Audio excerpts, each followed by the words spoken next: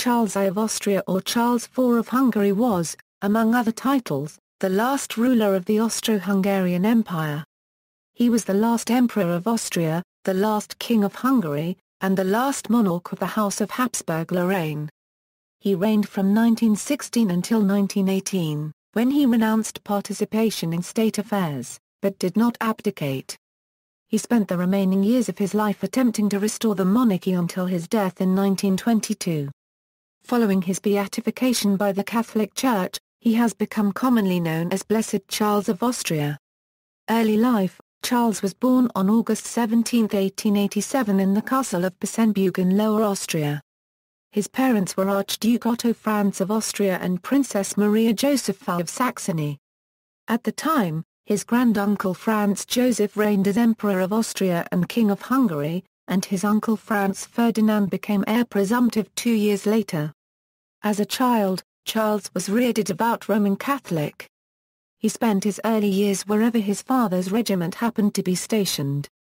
Later on he lived in Vienna and Reichenau and der Rax. He was privately educated, but, contrary to the custom ruling in the imperial family, he attended a public gymnasium for the sake of demonstrations in scientific subjects. On the conclusion of his studies at the gymnasium, he entered the army, spending the years from 1906 to 1908 as an officer chiefly in Prague, where he studied law and political science concurrently with his military duties. In 1907 he was declared of age and Prince Zdenko Lobkowicz was appointed his chamberlain. In the next few years he carried out his military duties in various Bohemian garrison towns. Charles's relations with his granduncle were not intimate, and those with his uncle not cordial, the differences between their wives increasing the existing tension between them. For these reasons, Charles, up to the time of the murder of Franz Ferdinand, obtained no insight into affairs of state, but led the life of a prince not destined for a high political position. Marriage. In 1911, Charles married Princess Zita of Bourbon-Parma. They had met as children but did not see one another for almost 10 years, as each pursued their education. In 1909, his dragoon regiment was stationed at Brandeis an der Elbe, from where he visited his aunt at Franzensbad. It was during one of these visits that Charles and Zita became reacquainted. Due to Franz Ferdinand's morganatic marriage in 1900, his children were excluded from the succession.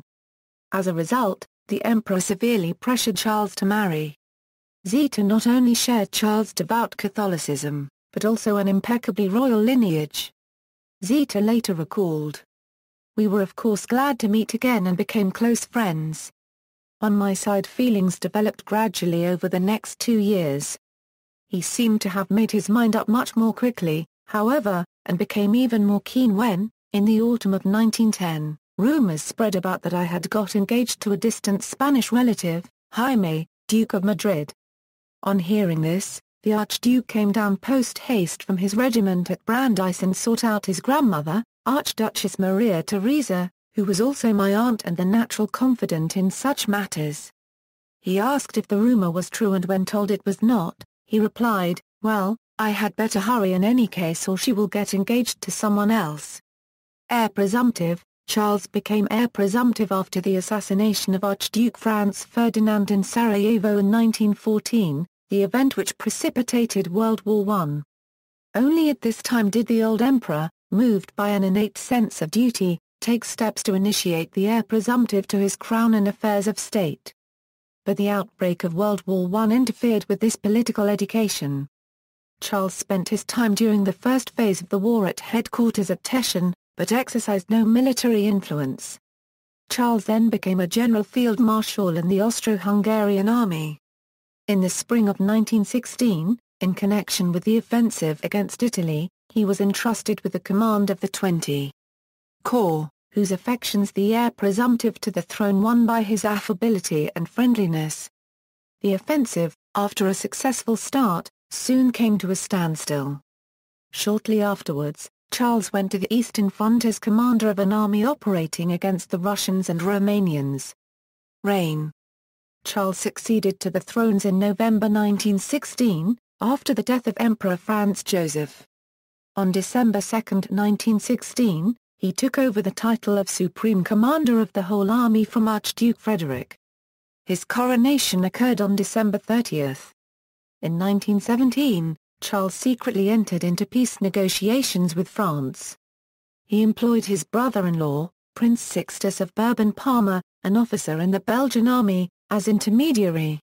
Although his foreign minister, Otto Czernin, was only interested in negotiating a general peace which would include Germany, Charles himself went much further in suggesting his willingness to make a separate peace. When news of the overture leaked in April 1918, Charles denied involvement until French Prime Minister Georges Clemenceau published letters signed by him. This led to Czernin's resignation, forcing Austria-Hungary into an even more dependent position with respect to its seemingly wronged German ally. The Austro-Hungarian Empire was racked by inner turmoil in the final years of the war, with much tension between ethnic groups. As part of his 14 points, U.S. President Woodrow Wilson demanded that the empire allow for autonomy and self-determination of its peoples. In response, Charles agreed to reconvene the imperial parliament and allow for the creation of a confederation with each national group exercising self-governance. However, the ethnic groups fought for full autonomy as separate nations, as they were now determined to become independent from Vienna at the earliest possible moment. Foreign Minister Baron Istvan Berия asked for an armistice based on the 14 points on October 14, and 2 days later Charles issued a proclamation that radically changed the nature of the Austrian state.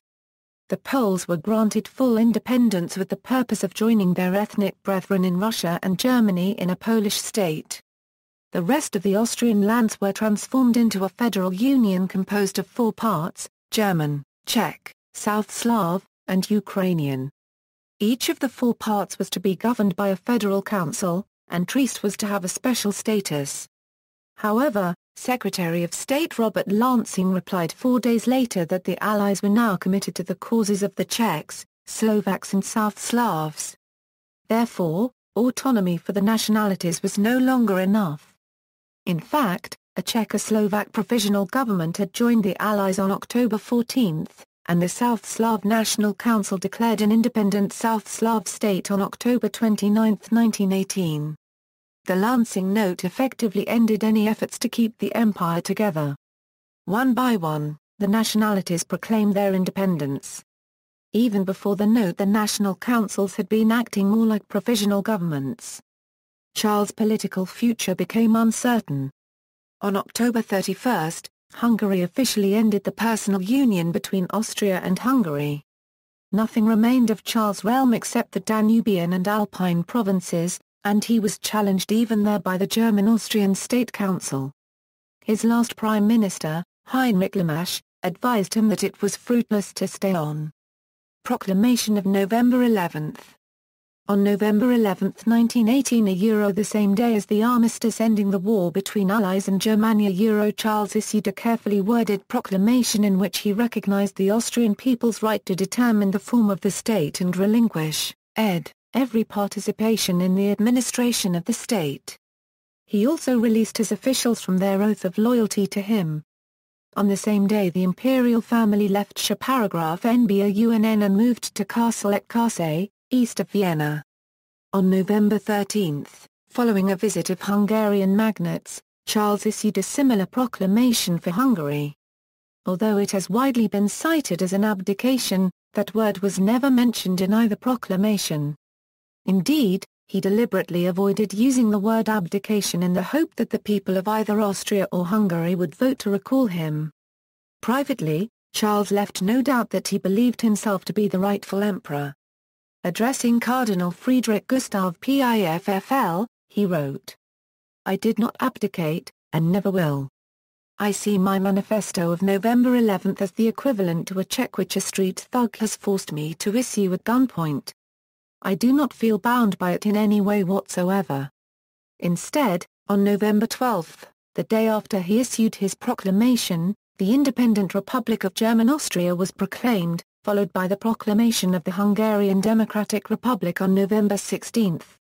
An uneasy truce-like situation ensued and persisted until March 23, 1919, when Charles left for Switzerland, escorted by the commander of the small British Guard detachment at Eckart, Lieutenant Colonel Edward Lyle Strutt.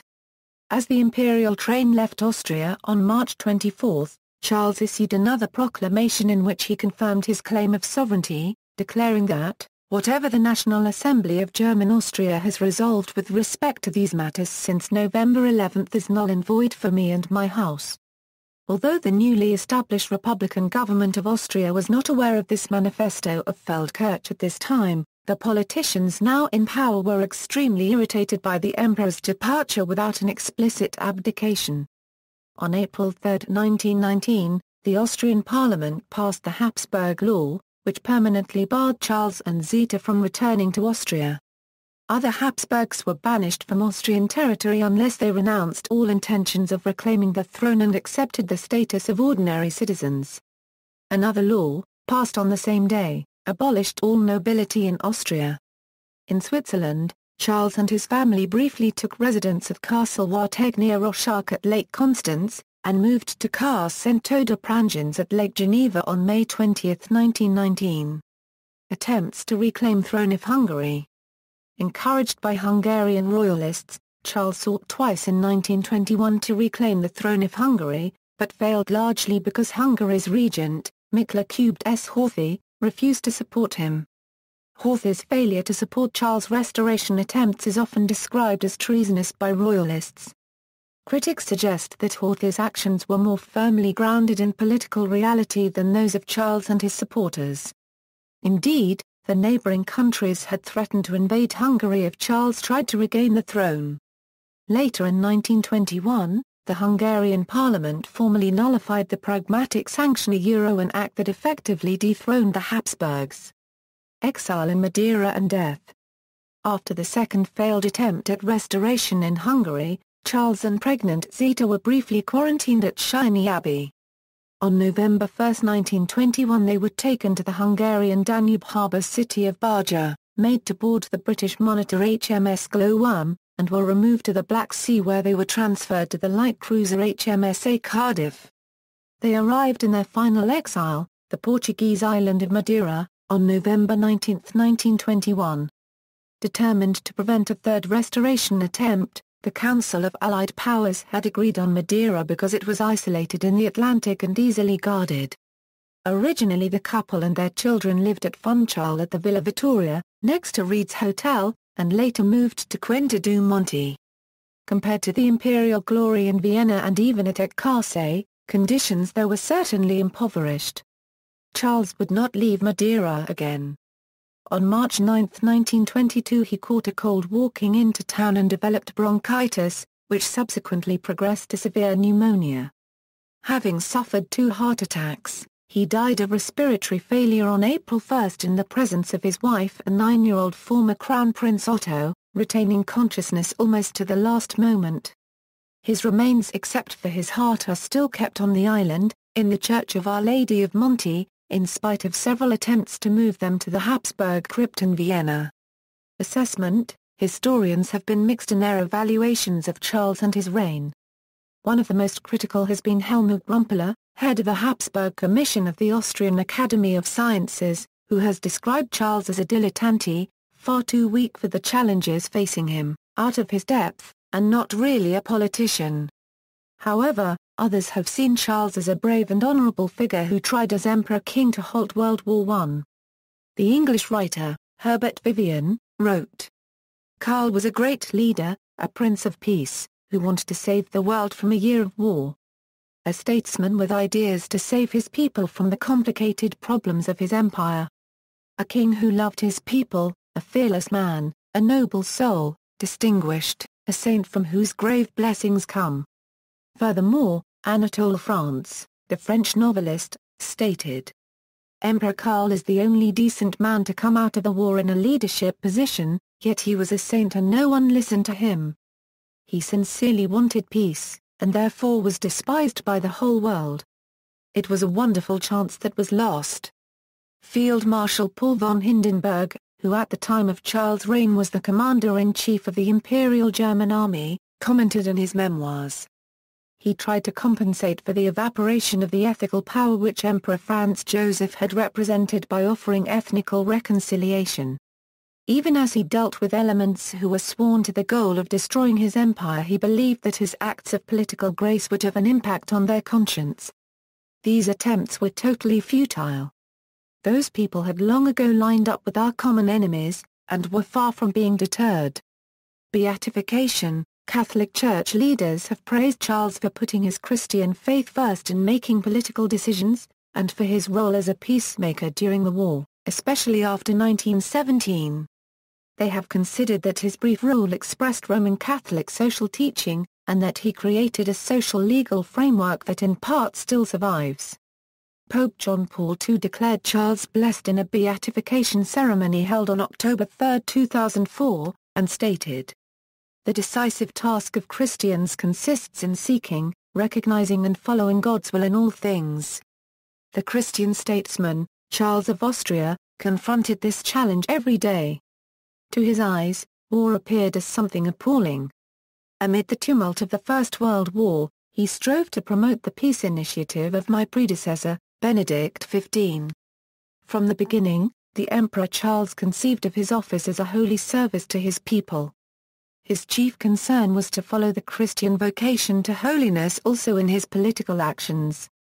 For this reason, his thoughts turned to social assistance. The cause or campaign for his canonization began in 1949, when testimony of His Holiness was collected in the Archdiocese of Vienna. In 1954, the cause was opened and he was declared Servant of God, the first step in the process. The League of Prayers established for the promotion of his cause has set up a website, and Cardinal Christoph Schaparagraf NBORN of Vienna has sponsored the cause. Recent milestones. On April 14, 2003, the Vatican's Congregation for the Causes of Saints in the presence of Pope John Paul II, promulgated Charles of Austria's heroic virtues, and he thereby acquired the title of Venerable. On December 21, 2003, the congregation certified, on the basis of 3 expert medical opinions, that a miracle in 1960 occurred through the intercession of Charles. The miracle attributed to Charles was the scientifically inexplicable healing of a Brazilian nun with debilitating varicose veins. She was able to get out of bed after she prayed for his beatification. On October 3, 2004, he was beatified by Pope John Paul II. The Pope also declared October 21, the date of Charles' marriage in 1911 to Princess Zita, as Charles' feast day. The beatification has caused controversy because Charles authorized the Austro-Hungarian army's use of poison gas during World War I. On January 31, 2008, a church tribunal, after a 16-month investigation, formally recognized a second miracle attributed to Charles I. In an uncommon twist, the Florida woman claiming the miracle cure was not Catholic, but Baptist. However, due to her experiences, she converted to Catholicism soon thereafter. Quotes, "Now, we must help each other to get to heaven." Addressing Empress Zita on October 22, 1911, the day after their wedding. "I am an officer with all my body and soul, but I do not see how anyone who sees his dearest relations leaving for the front can love war." Addressing Empress Zita after the outbreak of World War I. "I have done my duty, as I came here to do. As crowned king, I not only have a right, I also have a duty. I must uphold the right, the dignity and honor of the crown. For me, this is not something light. With the last breath of my life I must take the path of duty. Whatever I regret, our Lord and Savior has led me." Addressing Cardinal János Czernyok after the defeat of his attempt to regain the Hungarian throne in 1921. The British government had vainly hoped that the cardinal would be able to persuade him to renounce his title as King of Hungary. "I must suffer like this so my people will come together again." Spoken in Madeira, during his last illness. "I can't go on much longer. Thy will be done. Yes. Yes. As you will it. Jesus." Reciting his last words while contemplating a crucifix held by Empress Zita. Official Grand Title. His Imperial and Royal Apostolic Majesty, Charles I, by the grace of God, Emperor of Austria, Apostolic King of Hungary, of this name the fourth, King of Bohemia, Dalmatia, Croatia, Slavonia, and Galicia, Ludomria, and Illyria. King of Jerusalem, Archduke of Austria. Grand Duke of Tuscany and Krakow, Duke of Lorraine and of Salzburg, of Styria, of Carinthia, of Carniola and of the Bukovina. Grand Prince of Transylvania. Margrave of Moravia. Duke of Upper and Lower Silesia, of Modena, Parma, Piacenza and Guastalla, of Auschwitz and Zorta, of Teschen, Friuli, Ragusa and Zara. Princely Count of Habsburg and Tyrol, of Kyburg, Gorizia and Gradisca. Prince of Trent and Brixen. Margrave of Upper and Lower Lusatia and Inistria. Count of Hohenems, Feldkirch, Bregenz, Sonnenberg. Lord of Trieste, of Cattaro, and in the Windic March. Grand Voivode of the Voivodeship of Serbia. Children. Decorations and awards. This article incorporates information from the equivalent article on the Italian Wikipedia. Grand Master of the following orders: Order of the Golden Fleece, Royal Order of St. Stephen of Hungary, Military Order of Maria Theresa, Order of the Iron Crown, Order of Leopold, Order of Franz Joseph, Order of Elizabeth. Gold Medal of Military Merit, Military Cross for the 60th year of the reign of Franz Joseph, Knight of the Order of the Black Eagle, Knight Grand Cross of the Military Order of Max Joseph, Knight Grand Cross of the Military Order of St. Henry, Paul Amarr Copyright Right, Iron Cross, Bailiff Grand Cross of Honor and Devotion of the Sovereign Military Order of Malta, Ancestors. See also, Otto von Habsburg, Charles' oldest son and head of the Habsburg family until 2011. Ukrainian Austrian internment, list of heirs to the Austrian throne, notes. Further reading, G. Brooke Shepherd, The Last Empress, The Life and Times of Zita of Austria-Hungary, 1892–1989, 1991. ISBN 0-00-215861-2. Italian, Flavia Foradni, Otto Dusburgo. L'ultimo atto di una dinastia, MGS Press, Trieste, 2004. ISBN 88-89219-04-1.